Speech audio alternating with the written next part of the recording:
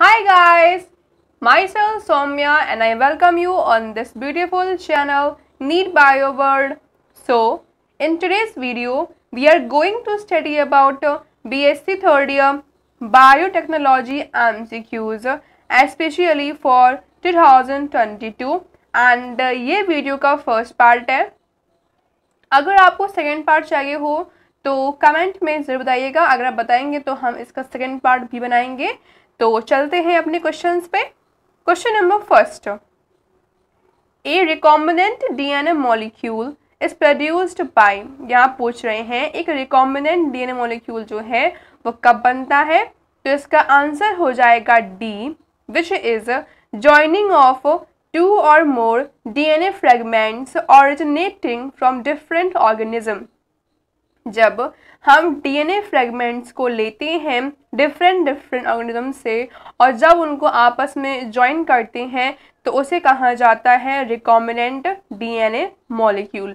तो इसका आंसर हो जाएगा D. Now second question, the gene formed by the joining of DNA segments from two different sources are called।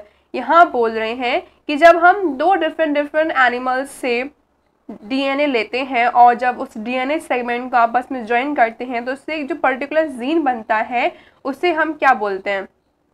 सो इसका answer हो जाएगा ए, which is recombinant gene. Because यहाँ पे डिफरेंट जीन्स मिल रहे हैं, तो जब दो अलग अलग जीन्स मिलते हैं तो उस जीन को कहा जाता है रिकॉम्बिनेंट जीन। तो answer is the A1। Now third question, which of the following enzyme is used to cut DNA molecule in recombinant DNA technology। recombinant DNA technology में डीएनए के मॉलिक्यूल को कट करने के लिए हम कौन से एंजाइम को यूज़ करते हैं। तो इसका आंसर है D, which is restriction enzymes. Restriction enzymes ही ऐसे एंजाइम हैं जो मॉलिक्यूलर सीजर की तरह काम करते हैं एंड पर्टिकुलर डीएनए मॉलिक्यूल को कट करते हैं स्पेसिफिक साइट्स पे। Now fourth question, who discovered restriction enzymes. Restriction enzymes को किसने डिस्कवर किया था। सो इसका आंसर है ए, which is Nathan, harbour and Smith. इन्होंने ही रेस्ट्रिक्शन एंजाइम को सबसे पहले डिस्कवर किया था 1970 में। Now fifth question, the DNA segment to be cloned is called. ऐसा डीएनए सेगमेंट जो कि आगे क्लोन्ड होने को होता है उसे हम क्या बोलते हैं। सो इसका आंसर हो जाएगा सी, which is DNA insert. Now sixth question, the mechanism of intake of DNA fragment from the surrounding medium bye cell is called. जब हम पर्टिकुलर किसी सेल की हेल्प से डीएनए फ्रेगमेंट्स को निकालते हैं पर्टिकुलर किसी दूसरे ऑर्गेनिज्म की बॉडी से, तो उस प्रोसेस को हम क्या बोलते हैं। सो इसका आंसर है ए, विच इज ट्रांसफॉर्मेशन, जो कि बैक्टीरियल सेल्स में देखा जाता है। Now seventh question, which type of restriction enzymes are commonly used in recombinant DNA technology. Recombinant DNA technology में कौन टाइप के रेस्ट्रिक्शन एंजाइम्स हमको मिलते हैं। तो इसका आंसर है सी, which is type second enzymes. Now eighth question, most popular and widely used engineered vector is. सबसे popular and widely used vector कौन सा है। तो इसका आंसर हो जाएगा ए, विच इज PBR332। इसके बारे में आपने पहले भी पढ़ा होगा। Now ninth question, The vectors commonly used for sequencing human genome is। कौन से वेक्टर को हम यूज करते हैं ह्यूमन जीनोम को सीक्वेंस करने में। तो इसका आंसर है ए, which is yeast artificial chromosome.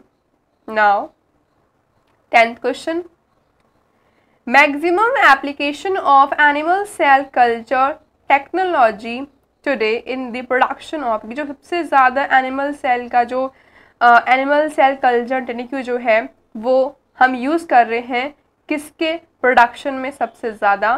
तो इसका आंसर है ए, विच इज़ इंसुलिन। इसका प्रोडक्शन अभी काफ़ी ज़्यादा हो रहा है। Now 11th question, A.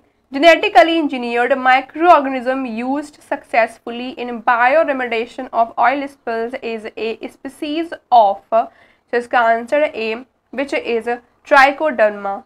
Now next question, probiotics are, यहाँ पूछ रहे हैं प्रोबायोटिक्स एक्चुअल में क्या होती हैं, तो इसका आंसर है D, which is live microbial food supplement.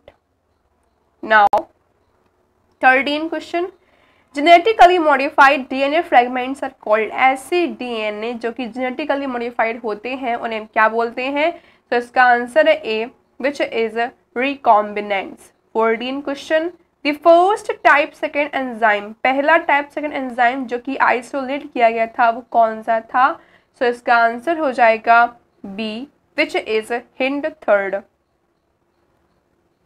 Now 15 question, which of the following ions are required for the activity of type second restriction enzyme, type second restriction enzyme की activity के लिए हम कौन सा आयन यूज करते हैं, तो इसका आंसर है सी, which is Mg++.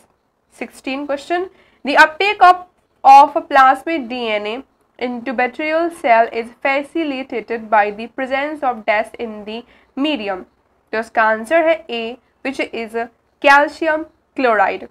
Now 17 question, golden rice is the contribution of, golden rice जो है ये किसका contribution है, इसे किसने, मतलब इसे कौन सबसे पहले लाया था, तो इसका आंसर है ए, which is Ingo Portricus and Peter Payer.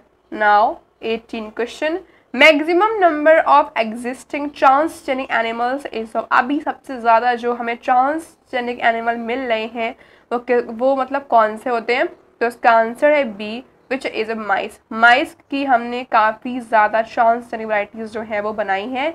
Now 19 question, the bond linking adjacent nucleotide blocks in DNA is called, तो इसका आंसर है D, which is phosphodiester bond.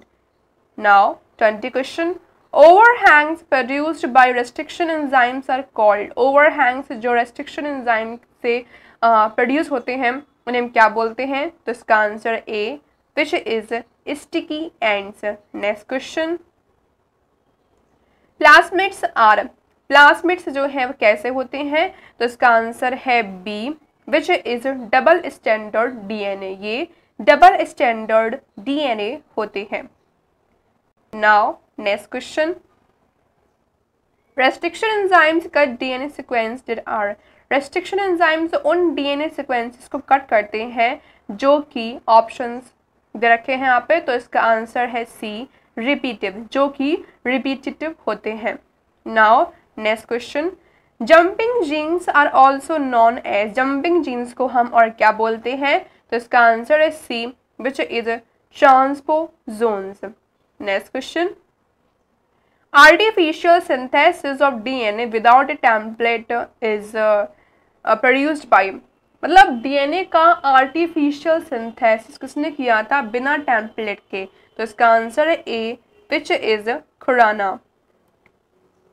25 question, molecular scissor is, answer is B, which is restriction endonuclease. Next question, what is the product of Bt toxin genes, जिसका answer है A, which is Bt toxin protein cry. Next question, hybridoma technology is used for the preparation of, hybridoma technology को हम use करते हैं किसके production के लिए, तो इसका आंसर है A, which is monoclonal antibodies. Next question, the first mammalian clone is, पहली मैमेलियन क्लोन किसकी बनी थी, तो इसका आंसर है सी, विच इज डॉली, जिसको हमने, जो कि एक शीप थी और जिसको हमने डॉली नेम दिया था. Next question, the insulin prepared through genetic engineering is called, ऐसा इंसुलिन जो जेनेटिक इंजीनियरिंग से बनता है उसको हम क्या बोलते हैं, तो इसका आंसर है B, which is Humulin. Now last question, grafting between two members of same species is called, इसका answer A, which is allograft. Okay guys, video जो है यहाँ पे एंड होता है। अगर आपको इसकी पीडीएफ चाहिए है तो वो आपको डिस्क्रिप्शन में मिल जाएगी। मिलते हैं नेक्स्ट वीडियो में, तब तक के लिए टेक केयर, बाय बाय।